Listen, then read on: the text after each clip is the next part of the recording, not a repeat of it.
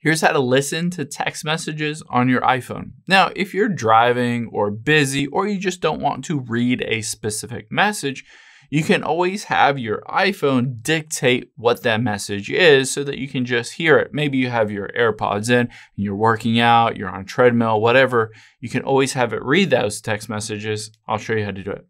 So let's open up messages here and just a conversation with myself. If I wanted it to read a message, I can just tap and hold on it. And then all I have to do is hit this speak icon. Do you want to get dinner?